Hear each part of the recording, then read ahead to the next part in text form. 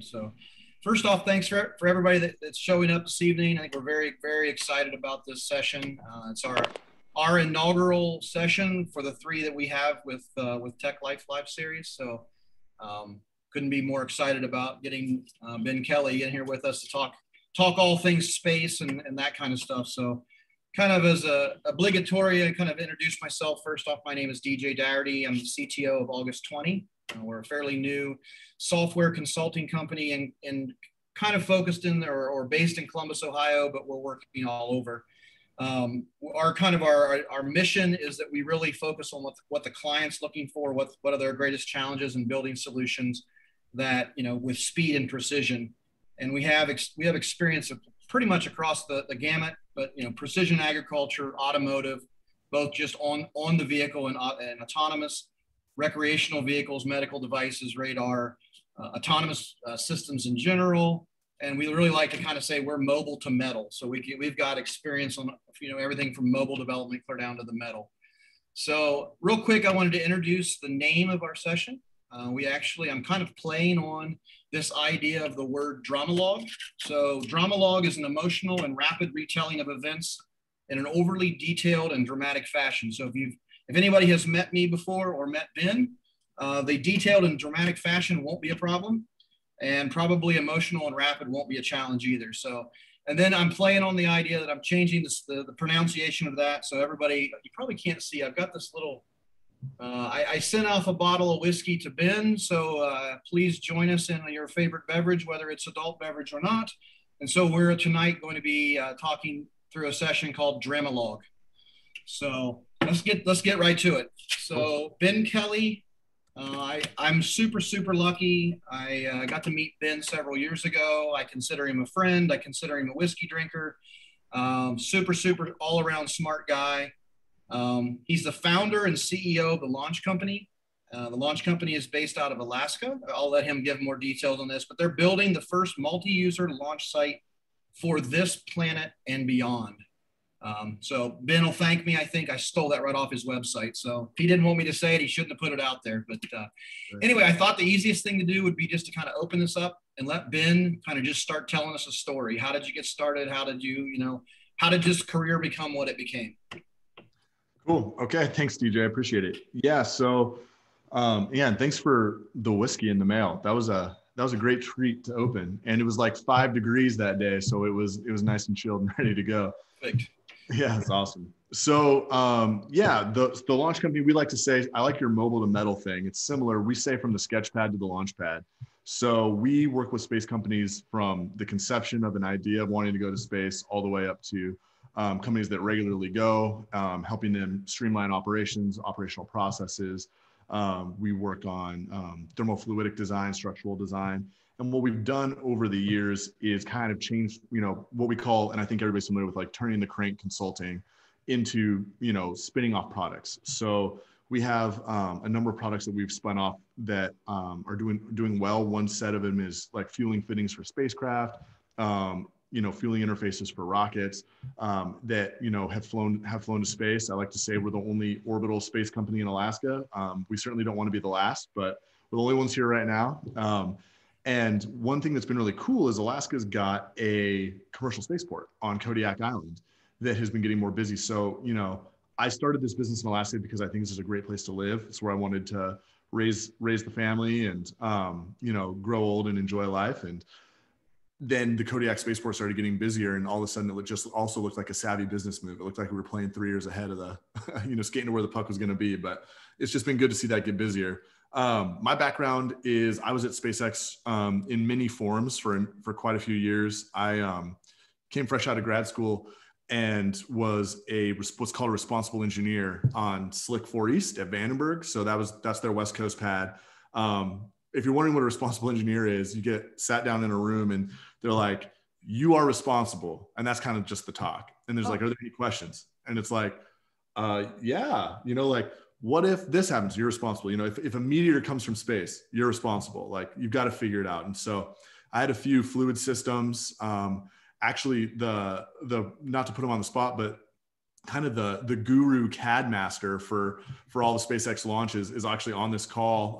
Paul Asman, he's a good friend, and we're working with him on some other projects now at Virgin Orbit. And we had this giant NX model that we had to manage, and we built all these systems up, and then we went outside and made it come to life. And it was a cool team, and it was a ton of fun. And I worked my way up to being a lead field engineer for that launch. And that meant, rolling the rocket out, writing procedures, getting things good to go. So those are all things that kind of taught us what we know now. After that, I did the SpaceX Barge. So was the lead field engineer for putting together Just Read the Instructions, Of Course I Still Love You. Those were the East and West Coast barges. They're both over on the East at the moment.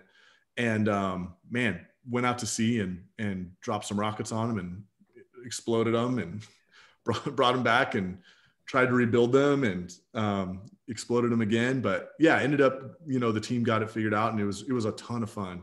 So yeah, now we've got close to 20 people and growing fast. We're, like I said, we're building a lot of hardware. I'm not actually on the moon, believe it or not. I'm in our warehouse here, which we got right at the start of COVID, which is just brilliant. We signed a big lease and then, had to leave immediately and go work from home. But we're coming back in now, and we're building hardware for the Air Force, for different private space companies, and really doing work all over the US. So yeah, we're having a ton of fun, and it's really been a great adventure. Wow, that's amazing. So you kind of slipped past you kind of introduced it, but you never got there. At least for me, was you said you came and you graduated from grad school, but you didn't tell us where. A lot of people on this call would be interested in that. Yeah, I went to the Ohio State University. There we go. Which is how I got mixed in with all y'all. Right, exactly. Yeah, it may have been a good thing or a bad thing, but that's how we all got connected. So, exactly. So along those lines, so I'm gonna kind of back up a little bit before we get to the launch company. Kind of talk a little bit about how you kind of got where you're at today. So, I made a note to myself that I did a little research, and there's not a lot of programs out there, at least the ones that I can find, that say, hey, I want to go to college and I want a program where I want to be a badass rocket builder, or I want to build a friggin' barge and land a rocket on it. So those just don't exist. So how did you get there? I know your background is in mechanical engineering. So how do you tell somebody to go through that, or how do you tell them to become space, whatever you want to think of from that question? Yeah, that's a super good question. And I do get asked that a lot. I mean, I'm from a very small town in Alaska. There was 50 people in my high school graduating class. I did my undergrad at University of Alaska Fairbanks.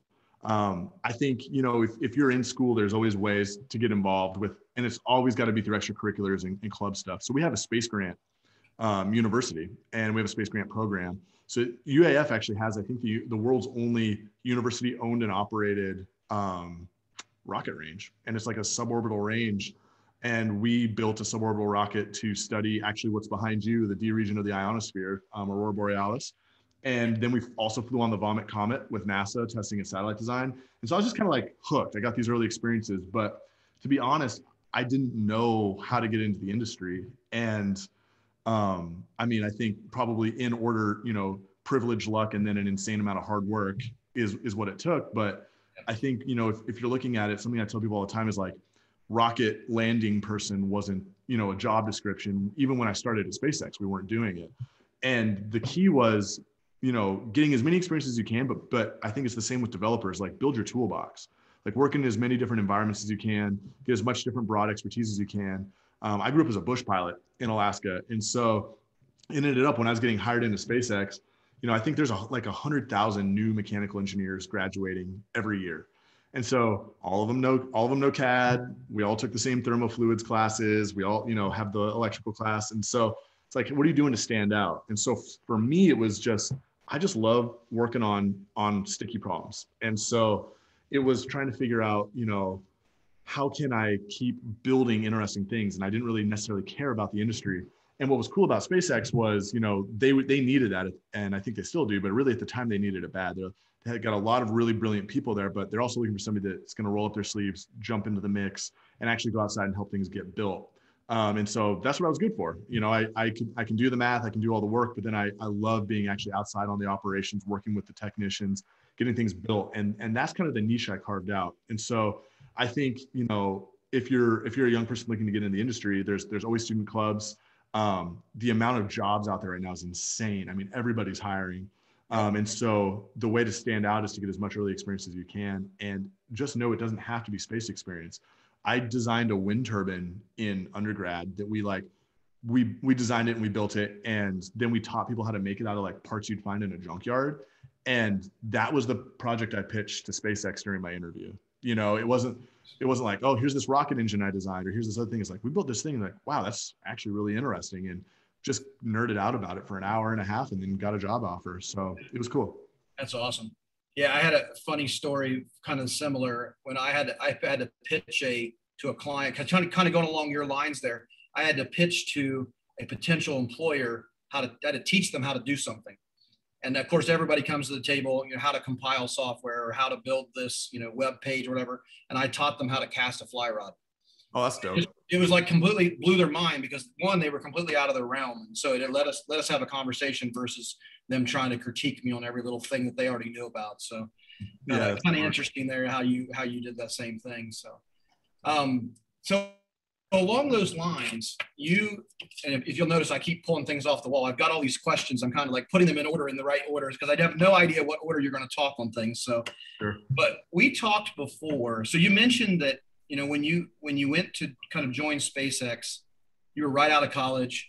You had no idea how to build a barge. You had no idea how to land a rocket, but you had all of this experience as a mechanical engineer. You knew the physics, you knew the math, you knew how, you know, I think a lot of it is growing up kind of in an environment where you had to, I don't want to say hack things together, but you had to learn how to build things out of things that maybe not necessarily be used that way. But in previous conversations, you and I talked about people, parts, and paper. Yeah. And basically you were referencing kind of the operations side of how do you manage a launch or a landing site. And so basically my question is, you've went off and built this company. So how do you balance this wild need to be an engineer and this role of being CEO of a company? Yeah, that's a really, really good question. I think the thing that I learned coming through it, and I love that you mentioned people, parts, and paper, that was just kind of like a grounding mantra we used to say as things were on fire and we're in trouble. It's like, hey, look, what do you need to actually solve this? You need paper for a plan, you need parts to actually put together, and then you need the people that are going to do it. If you have those three things, you're going to figure it out. And that was a great way to break it down into, you know, almost like when you listen to a word problem as a kid, they're like, a train departs from here at this time and departs from here at this time, you know, and there's all this extraneous detail that doesn't matter. Those things kind of bring you back to what matters, and like, hey, we got to stay focused. This is what we're doing. I think for me, like, I love technical problems. I love building. When I think about this company, it's the same thing. You know, we're still building. For me, my interests have really evolved, and I think, you know, you likely feel the same way with what you're building. It's like its own huge technical problem, and then there's this amazing added element of like the human condition on top of it, right? Where I think a lot of engineers maybe get frustrated with, but I actually really enjoy, you know, like, how are we going to get everybody aligned on board and actually building this really, really cool thing? And I've just kind of switched to thinking about the company as a system of people who are, you know, working together towards a common goal. And it's really that simple. And so it's like, my job is to, you know, keep everything moving, keep everybody happy, keep everybody aligned. And that becomes its own huge technical problem that every day there's some new fire, there's some new challenge. You know, you might be helping pick somebody up, you know, after a really tough, you know, presentation. You might be like, you know, helping solve a technical issue at the last minute. And it's that variety, I think, that like keeps me very interested. And also the, you know, the results, like seeing things actually ship, hiring young Alaskans and training them in this new field and watching them grow and take things on is crazy. We had this guy we hired as an intern, and he ended up running a very significant project for us because he just wanted more. He's just like, give me more, give me more, give me more. And he ended up as part of the DARPA Launch Challenge, which we were like the subject matter experts for. Yeah. He's like he ended up out on the pad with me, you know, during this thing, and was still in college. You know, it's just me and him out there running it. And I think that is like one of the coolest feelings, where you're helping people kind of experience the things you experience, where you're like, is this real life? Like, we're on an island in Kodiak, it's February, we're trying to like get this figured out. And, he has a test the next day type thing. And I was like, I'll call your professor. I'm pretty sure we can get you a note for this one. It's just really fun. And so that's the way I think about it, for sure. That's amazing. I think I personally love stories like that. I mean, you always love to hear the opportunities that people get that you would never kind of expect. So yeah, let's talk kind of, I think people, at least I know over the years of talking to you, I always love to hear about like, how do you launch a rocket? How do you land a rocket? What is kind of that process? I mean, it's not every day that we get to walk out in our yard and all of a sudden there's a Falcon 9 sitting there. So, what are the things that you would kind of like walk us through that a little bit? Yeah, for sure. I mean, I always kind of joke, like our company exists because not too many people have a super strong grasp on it. And that grasp, that process is changing all the time. I mean, the FAA put out new rules for launch and reentry, Part 450 stuff that's really going to evolve and change things. And so it's changing all the time. And we had a conversation with a CEO a couple of years ago who essentially was like, so what's it going to take? Like, we're going to build this rocket, what's it going to take to launch it? Like, just like 1 or 2 people part-time. And I was just like, no, are you serious? And like, he runs the company, right? They had raised a lot of money. And so it was just really funny. Just there's not a lot of understanding around it. It takes a lot, traditionally a rocket gets designed and built kind of in a vacuum, prop engineers and vehicle engineers are making decisions that eventually will flow down to launch and create, kind of a huge challenge operationally on the pad. So take like rockets need helium. People will be like, well, we want to save weight on the rocket, so we're going to make it a 1/4 inch line. And it's like, you get out to the pad and then it takes 3 hours to load helium if you're lucky. And they're like, well, this is unacceptable. It's like, well, you put a drinking straw on it, but nobody's thinking about it, right? And so we try to come in early and help as early as we can. So it's like, hey, if you make this bigger, it's a little bit of a mass hit, but it's going to improve your performance, and just doing those trades, right? And then, if you're really thinking about like, what does it take? You need a launch site. There's only so many on-ramps to space in the world, let alone the US. We're trying to work towards standardizing those so that there's always equipment, same as an airport, there's always equipment ready to fuel the plane for takeoff. So we're trying to build standardization for different spaceports so that rockets are compatible across, any pad that they would want to go to. And this is mostly for small and medium rockets, big rockets like Falcon 9, and which is technically a medium rocket, and really big rockets like what they're building for Super Heavy and Blue Origin's New Glenn will kind of continue to do their own thing. But we're trying to revolutionize the industry for the small and medium vehicles where we think we can build a lot of standardization. You got to get an FAA launch license, which can take 6 months if you're lucky. You've got to do environmental analysis, and then you have to build all the equipment, all the fueling equipment that goes out there. And it takes a lot of time. If you're launching off a US Air Force installation, you also have to get approval from the Air Force. And they don't see your rocket as a rocket. They see it as a ICBM. And so now you're going through that whole process of tracking and where it's going to go. And kind of a funny story, not to put anybody on the spot, but when we're doing the DARPA Launch Challenge, I was looking at 9 spaceports around the US, and I was looking at them from, top down, what would it take to launch a handful of different rockets out of them, and creating these reports and plans and logistics. And we went to an Air Force base and said, hey, we want to launch a rocket 12 months from today. What do we got to do? And we're in this room with a bunch of like really grumpy looking old dudes. And they're all like lined up around the room in these chairs, like around the perimeter room. And then there's a table in the middle of the room. And there's another 10 grumpy, like the extra grumpy ones got to sit at the table. And they're all at the table. And they're like, dude, it's not going to happen. It's going to take 18 months from today just to do program introduction, the PI paperwork, getting to know you, what your program's about, what you're building. And it's like, shoot, right? And so it's having to change a lot because companies, if you're on an 18-month VC cycle, you can't make that time frame. So, we ended up going out of Kodiak because you go and sit down with them. It's 2 people in the room, and you say, hey, I want to launch on this date. And they bring up the calendar and they go, yeah, that date's open. You go, great. What's your checklist? They send you a checklist and you go down all the ground safety plan, all the paperwork. It's a lot more streamlined on the commercial side. So there's a ton to know, to be honest. I could talk about it forever, but it's really changing a lot. And what we want to do is kind of be the grease. We want to build a lot of process and a lot of operational expertise that makes it easy for the next 100 rockets to get to orbit. Wow. That's amazing. I'm gonna take a 10-second break. I forgot to mention this at the beginning. So we're gonna kind of let Ben go, kind of just let him go free form until about 20 minutes till the hour. And then you guys send your questions in the chat, and then we'll collect all of those and we'll get to as many of them as we can in the last 20 minutes. So we'll see how that goes and how it plays out. And of course, we'll retro at the end and see if we could change that for next time. But that's the plan we're going to go with for now. Yep. So I think we've talked a little bit about, or not a little bit, quite a bit about your SpaceX experience, how you kind of went to college, got out of college, got into SpaceX, and kind of got where you were going.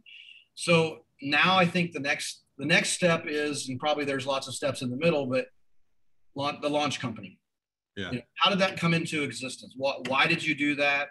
What made you crazy enough to think you could do it?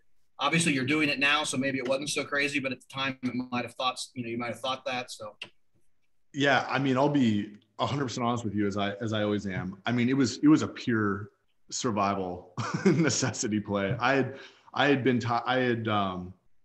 quit SpaceX a handful of times and kept being lured back in different forms, contractor, consultant, helping on different projects. And I love the work. And I had to just be honest with myself. It's like, man, I really enjoy this. But, you know, the culture overall was not something that I felt was long-term tenable for me, of just the way things were going. And so I quit and moved to Alaska and actually started a different company called K2 Dronotics with my brother. And we were flying drones off the grid around Alaska. So we'd fly out in bush planes, and then we deploy drones over like super remote regions and you know, track climate change and make maps and do like, it was really fun. I think we flew one of the first commercially available LiDAR units around the state. It was really, really cool. And so the thing is like, you know, I think a lot of people do this, like, we've got a great idea. And we jumped in and started this company. And then, you know, man, it was just a battle, you know, it's bootstrap, trying to build expertise and get clients and all of that. And so what happened was, every now and then my phone would ring and it would be some rocket company, like, hey, can you take a look at this? I'm like, yeah, sure. Take a look at it. And that kept building. And pretty soon I'm like, holy smokes, like, we've got like 3 or 4 clients calling a drone company in Alaska. Like, if that isn't a sign of pent up demand and need, like, I don't know what is. And so it was only 2 years ago, really, that I pivoted over to the launch company. And the impetus was, I got into this like mentorship program in Canada, of all places, called Creative Destruction Lab. And our lead mentor was Chris Hadfield, this guy that sang the Bowie song on the International Space Station with a guitar, and just like a really cool guy. And I realized that was the first person I had talked to about this that was like a stranger, you know, like not my friend from one of these companies. And I pitched him on the whole idea and I explained what we were doing, and he was super supportive. And I started to kind of be like, huh, you know, he didn't like laugh us out of the room. Okay, maybe this is something. And it gave me that confidence to want to try. And to be honest, like, I loved living in Alaska. I had a very new daughter, and I was like, holy smokes, like, we got to eat. So let's shake the money tree and see what we can have come out. And I just started calling people and being like, hey, I'm calling it the launch company. This is the work I want to do. I sent my personal resume. You know, I was just like, here are the things I have worked on.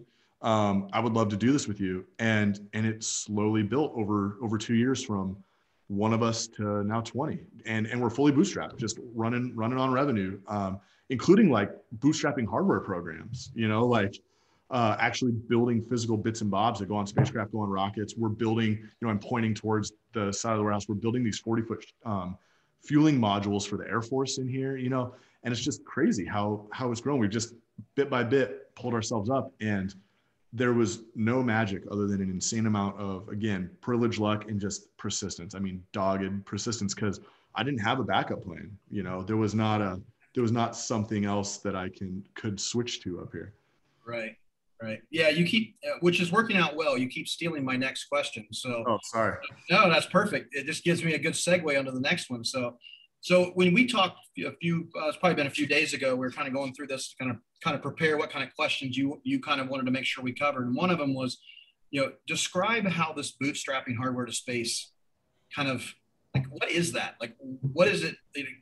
We don't understand the terms, I guess, you know, when it comes to that kind of, you know, question or whatever. Yeah, it's cool. So like, space companies generally, what you do, there's a couple routes. The main thing you do is you go and raise a ton of money from VC, and you on the promise of what you're going to create and what you're going to build. A middle ground is to get, say, a NASA Small Business Innovation Research SBIR grant award and try to build from there and then get other customers. But what we did was, I mean, I'm not going to try to dress it up as anything other than insanity. We just sold product. So we designed the product using our own money, and said, this is what we're going to sell. Like we consulted enough that we had some money in the bank, and we built these products and we sold them.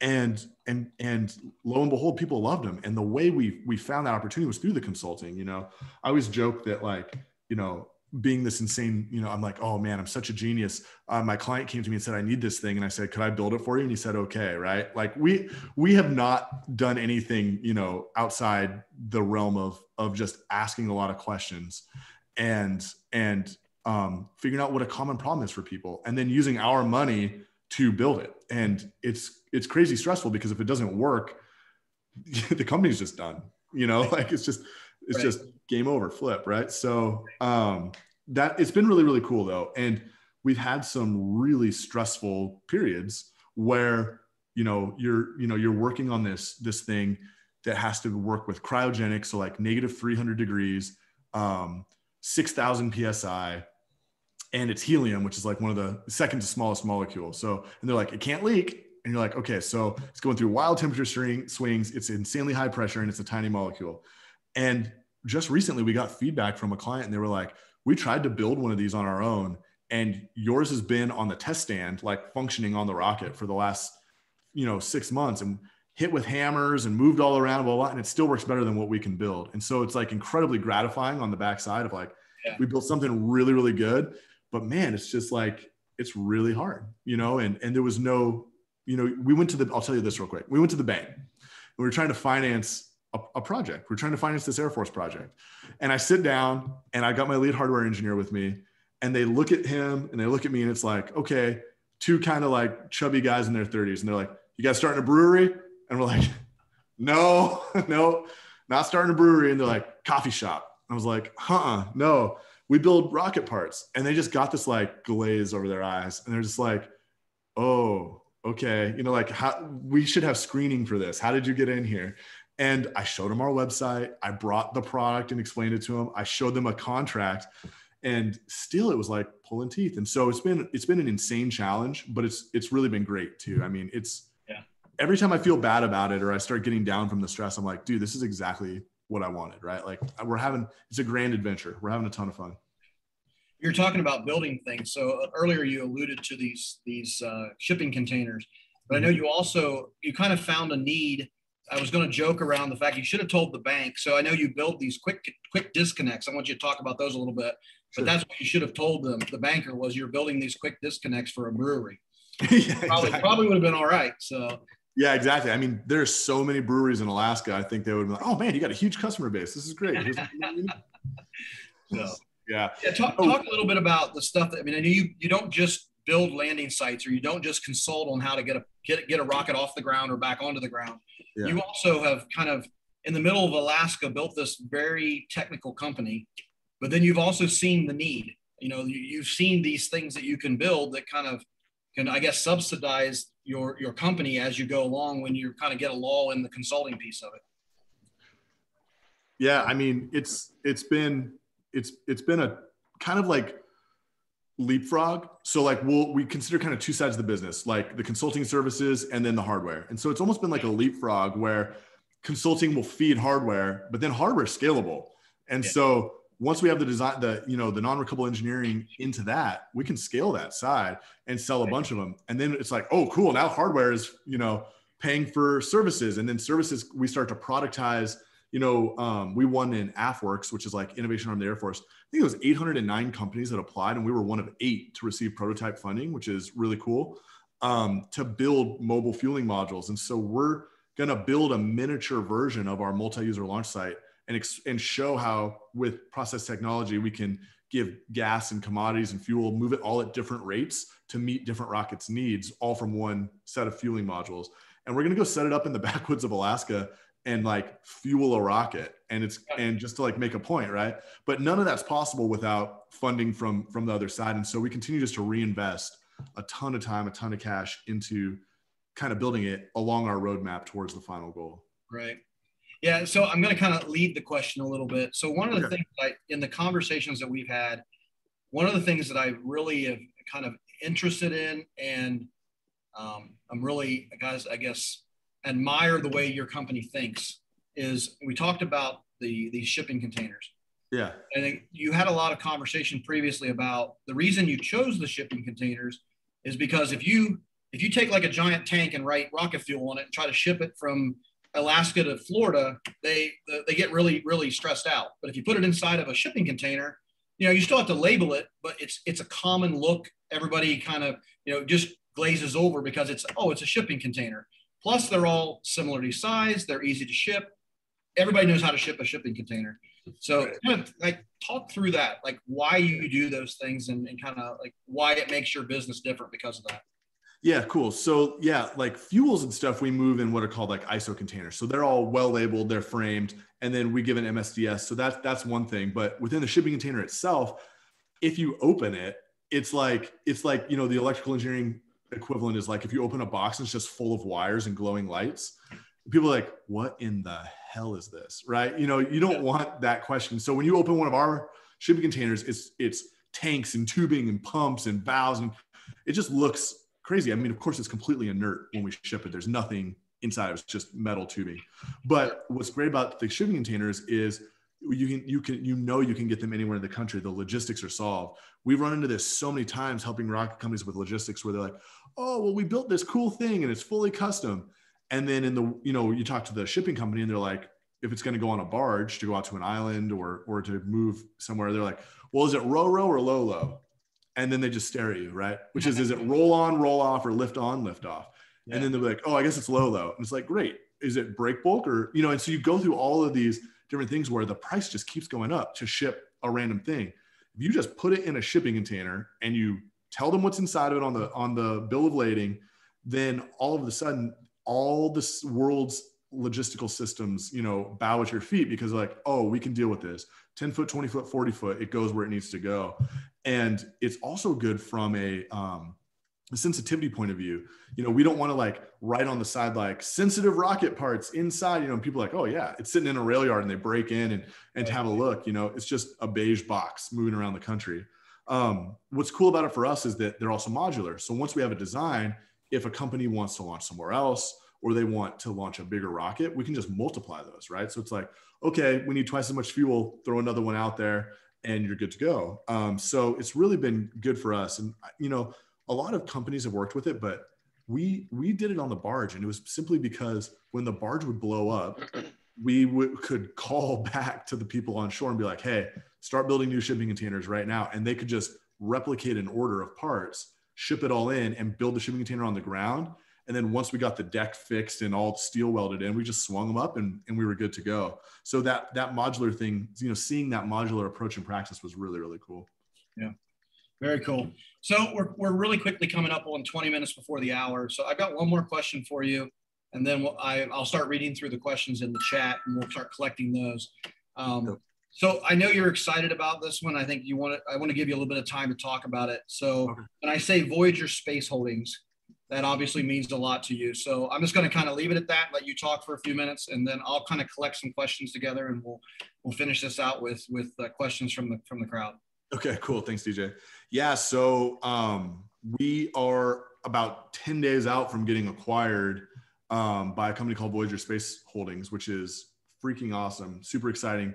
It's essentially going to, exponentially increase the rate at which we can march towards our vision of, building pads, building hardware, and creating launch services for people. And the amount of connections we're getting is crazy. I was on a business trip just last week where they want to, turn this island into a spaceport and have us help build everything out there and operate the spaceport on this remote island. And it's like, holy smokes, this is really cool. And so it's essentially supercharging our team, supercharging our ability to grow. First thing we're doing is bringing all our manufacturing in-house, and setting up a full machine shop. And it's really, really cool what we'll be able to march towards. And the other thing that it does is lets us expand into on-space. So the big thing right now is on-orbit refueling, on-orbit servicing of different satellites, trying to extend the life of these spacecraft. And it just so happens the quick disconnects we build are great for that. So we have already been chosen for a couple of really cool projects to build, hardware onto these spacecraft. They're going to go to other heavenly bodies. They're going to be working in orbit, and it just helps us really get the connections and get the backing to grow at a bigger pace. And it's really exciting for me because we are staying in Alaska, which I think when they approached us was the number one question. I was just like, so we get to stay, right? And they totally get it. They were on board. And so we get to continue to help invest in the ecosystem here, grow, startup culture, hire people out of the universities here, and hopefully make Kodiak, the spaceport on Kodiak, extremely busy with launches. And that to me is like somebody who grew up here as a kid and was looking for a cool thing, is really, really exciting, because it's like, hopefully, people can see what is happening here and what is next and what is possible in Alaska. And that to me is like the most exciting part. So it's a huge deal for us, and it's been a long time in the making. And for anybody who's ever bootstrapped a company, like it's really nice to know that somebody else believes in what you're doing and wants to help you get there. Yeah, just justifies all the hard work, right? Big time. All right, I'm going to slide over to questions. We have a few that have come in through the chat.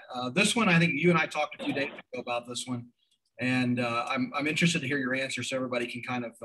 So I'm just going to read it to you, okay. Mr. Gleason. This one's from you. It said NASA recently did its second hot fire test of the SLS-4 RS-25 rockets. They ran the test for 8 minutes, and it was incredible to watch. Can you speak about the complexity of this kind of test, and also elaborate on what 1.6 million pounds of thrust feels like, and how they kept the rocket on the ground?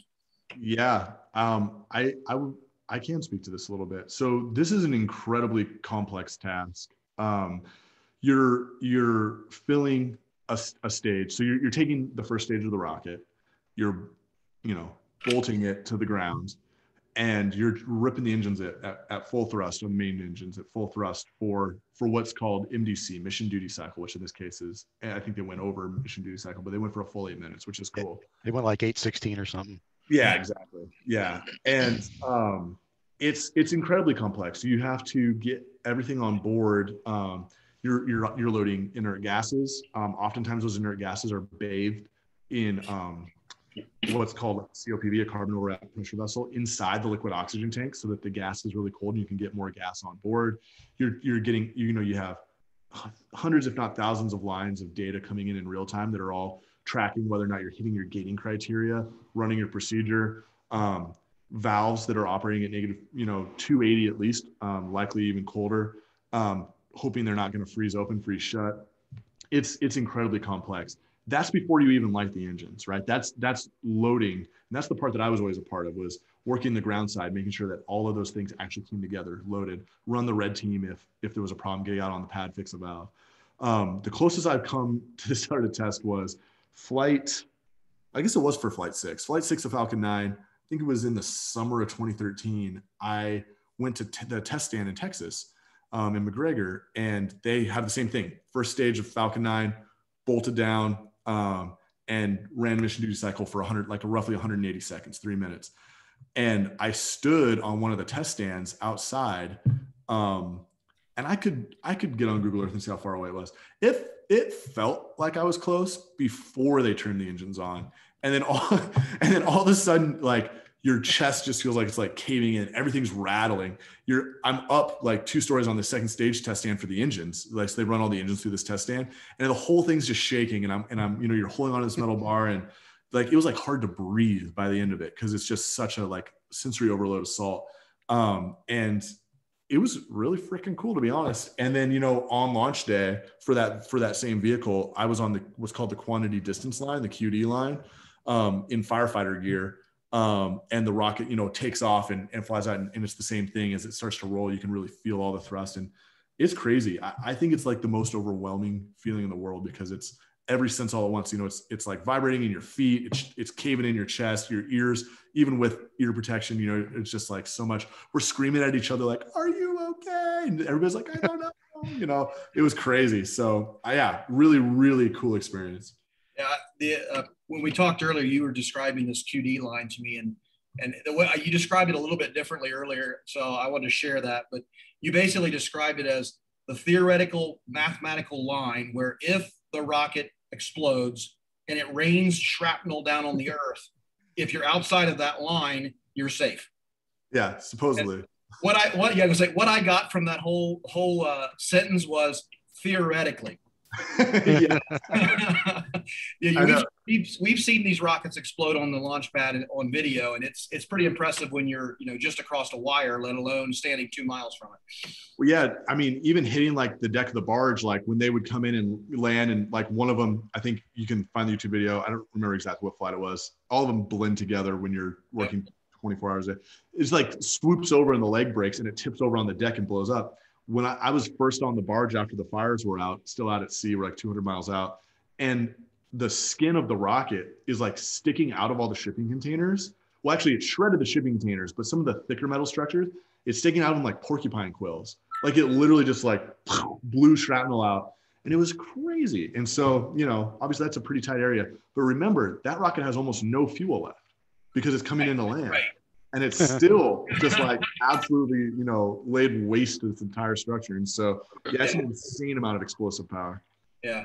So we got another question in the chat that is, so you may or may not be able to answer this. Answer it as you feel appropriate. What is a common myth about SpaceX, and can you debunk it? What is a common myth about? Well, if I have a little more whiskey, I'll tell you some really good ones. But well, we can keep drinking. I'm up for that. I think a common myth about SpaceX, I'll speak personally on this one. I think a common myth I had going into SpaceX was that we knew what we were doing at all times. And I think it's really important to know that what we did know was we were going to figure it out. But there was a lot of times that we did not necessarily know the path forward. And that's the job. That's why we're there, right? To figure something out and do that challenge. My friend Paul, who I worked with at SpaceX, just privately messaged me like LOL all caps. And so I think he's in agreement. I'm trying to be really kind. Maybe we should ask him to answer that question. No, yeah. And so I think it's one of those things where like, we didn't know. I mean, dude, I was fresh out of grad school. I didn't know what the hell I was doing, right? Like I was a bush pilot with a master's degree, but like I was real keen to figure it out. And actually, Paul is somebody who I could lean on a lot of times. Like, hey, I'm going to design this like this. Is this right? And he's like, look, man, I'm going to save you some embarrassment. And so anyway, I think, that's the big thing. But I think it's important to debunk that because it's easy to like see all the success and all the highly produced videos and all the cool stuff and be like, it's just a different breed of people. Yeah. But it's not, right? Like we're all the same people. It's a lot more exciting when you realize that we're just iterating and trying to figure it out, because that means that anybody can do it, and you can jump in and get your head wrapped around it and chew on a hard problem. Yeah, that's a perfect segue. I kind of put a question off to the side, hoped we'd had enough time to get to it, but so I'm hoping Jenny is on. I don't know if you prepped her or not. I didn't. You don't have to talk if you don't want to, but at least keep him honest. So my question is, so I grew up in a hardware store. Every problem, plumbing, hardware, chainsaws, everything you would imagine in a hardware store. So every solution to every problem was a hardware solution. If it could be solved with a hammer and a pipe wrench, you probably could figure it out. So given the fact that you've spent all this time as a mechanical engineer building rockets and building all of this stuff, how do you actually solve all of your problems at home the same way? Man, so that's a tough one. I mean, yeah. Can I interrupt, Ben, for 1 second while you think about it? Yeah, hit me. It is. I was going to send out a survey for everyone. Kind of helps us gain some metrics and whatnot about these talks and whatnot. Also, DJ wanted a little heads up. Kind of a 5-minute warning. Sorry to interrupt your guys' flow, but I'm gonna shoot that out. If you guys can fill that out, it really helps us. All right. Sorry. Go, Ben. Oh, that's cool. That gave me time to panic, think of an answer. I think so. So Jenny's on the chat. She waved and says hi. So I'm sure would love to come off mute and correct me here. What I would say is this: Jenny owns 2 businesses of her own, and so like you're in a household of like type A entrepreneurs, and so I think what's great is that if I'm having a bad time and I'm spiraling about something, she'll pull me out, and vice versa. But man, I think there are times when I'm overly analytical. Like it's hard to flip the switch, you know, Right. like you spend all day. Like I tell my junior engineers, like my job is to eat garbage, like all day long. It's just, I'm a bad news machine. Tell me what's broken. Let's figure out how we're going to fix it. And so then when you're on the short drive home, it's hard to flip that switch off. So then when you have a challenge at home of like, hey, we got to figure this out, or how are we going to do this? Yeah. I do think I actually get a little bit like, oh yeah, great. We're going to do blah, blah, blah. We're going to blah, blah. She's like, hey man, just chill. Yeah. Well, I won't tell you what she typed in. Well, you probably can read the chat. She was very complimentary. So she's way too nice today. The other thing I was going to notice, if you notice Jenny's last name, she definitely has a space related last name. So yeah. Yeah. She's from NOLA, so she'd say she has a jazz related last name. Oh, okay. Very good. Very good. We have a few minutes. We have about 10 minutes. We have a little bit of probably 2 minutes of kind of logistical stuff at the end, but does anybody else have any questions? You don't need to type them into the chat. Just unmute yourself and ask the question, and let's at least fill the full hour and make sure we really make Ben earn his whiskey. Thanks, man. I've got a follow-up to my original question, DJ, if nobody else does, but I don't want to hog the stage. Hey, go for it. Well, okay, so back to that test fire. There was just a shit ton of water flowing through there. Yeah. Do they do that during the live launch, or were they just trying to keep the temps down because, you know, they didn't have any space between the rockets and the ground? And how much water was actually flowing through that system? I don't know exactly, but I'll tell you what I do know. So first of all, one of my first jobs at SpaceX was building like acoustic water systems. So that water is doing two things. It's keeping things extremely cool, especially like in a test condition where you're strapped to the ground. You have to have a lot of water, and that's more than you would probably use for a launch. Okay. On the pad, it's also acoustic. So as the vehicle goes away, if you can imagine like a flat concrete area, that becomes essentially a reflector, and it can damage payloads, damage vehicles in flight. It's really, really interesting. And so I think, if I remember correctly, I was part of the team that took over LC-39A, which is the old space shuttle pad, the old Apollo pad for SpaceX in January of 2014. And the water system there was capable of 900,000 gallons per minute. And that was for per minute? Gallons per minute, 900. Yeah. So close to 1 million gallons every minute of water. Now they don't have 1 million gallons of water, right? That's a flow rate, but that's how much it could put out rate wise. So it could do it for, 20 seconds of fury or something, right? As the vehicle lights up and gets off the pad. So it is for both. It is for acoustic mitigation and thermal mitigation. And I have seen some insane stuff on pads. You try to put also what's called ablative. It's like a ceramic coating on a lot of different stuff, dope it up. And then it can burn away, and that burns away instead of your metal structure. But man, after like flight 6, especially, we found twisted burned metal in the strangest locations, and you just don't know. Every time the dynamics are a little different. When the rocket takes off, that first 10 feet off the pad, it's just burning the pad, right? And so depending on what direction the wind is, the engines have to gimbal to keep the rocket straight. So it might just like turn and like burn out this whole, like the transporter erector and stuff. And so it's really important to get off the pad fast. And we've seen some insane damage, and it's a little bit different every time. SpaceX has gotten very smart through iteration on how to protect against thermal issues. Cool. Thanks. Good. Yeah. That's awesome. Hey, real quick, I'm gonna put you on the spot again. So if I remember right, your current friend, ex-coworker, was his name Paul? Mm-hmm. Hey, Paul, is there any question that you would want to ask Ben that we should know about him that we would not know to ask? Can you hear me? Yes, we can. I guess, why did he keep coming back? I'm a self-loathing nihilist, Paul. No, man, it's too much fun. Why do you keep coming back? You've been at it longer than I have. Yeah, same reason. Yep. That's it. Dude, the thing I always say, and like, again, Paul was has been a good friend and a mentor on not making too many stupid mistakes too early. And the thing I always say is like, well, holy cow, where else were they going to let a 25-year-old do this? You know what I mean? Like, holy smokes, the things we got to help with and the things we get to work on are so cool. And it's really fun to be a part of. And you got to take a step back and, really think about it sometimes. So I think that's what keeps me coming back. And there's always a new problem, a new adventure. And I tried, Paul knows this, I tried to quit a bunch of times, and it's just like, man, it's just I like it. I think I'm pretty good at it, and the problems are, it's always interesting. It's always fun. Yeah. So nobody's putting out any other questions in the chat. I've got a few more. Just we might as well consume the whole time. So there's just so many interesting questions to ask you. But can you give us just an idea? I mean, we see a lot in the news about private rocket companies putting things in orbit and sending things to space. But what are the types of things that people want to send to space? And I'm sure they're not sending cats and dogs and car. Well, I guess somebody has sent cars, so I'll take that one back. But what are we sending to space that's so exciting? Yeah, great question. So generally, it is some form of imaging or communications, usually, or it's a science package. But the science packages are usually some form of imaging that may be beyond visual, right? It could be like hyperspectral or multispectral or different things, but generally we're doing science on the planet or we're communicating with the planet.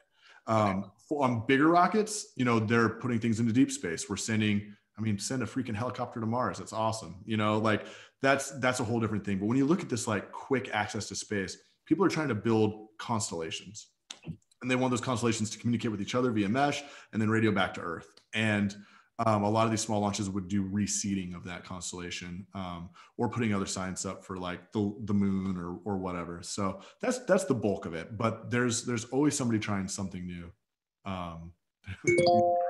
There's imaging satellites up there now that are bringing data down for like hedge funds, because they're looking at like futures based on like, look, there was a drought in X area that's going to affect prices here and here and here. And it's crazy the like second and third order applications that occur. Yeah.